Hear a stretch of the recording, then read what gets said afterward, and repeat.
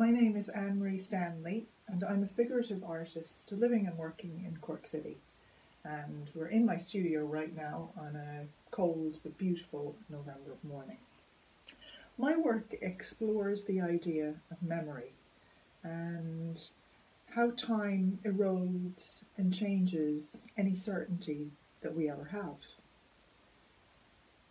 The paintings reveal one moment in a visual narrative that takes place in a very, very, very private world. The three paintings I've submitted are 1 foot square, so by nature they're quite small and quite intimate. And these paintings are intimate, they're quiet.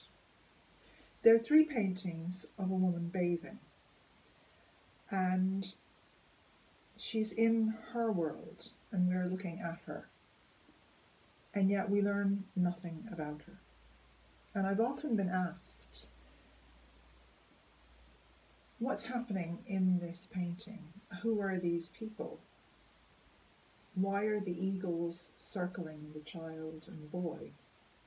Why is the woman dancing on the shoreline with the children while the foxes hide and watch her from the side? And in truth, I don't know. They're part of a visual world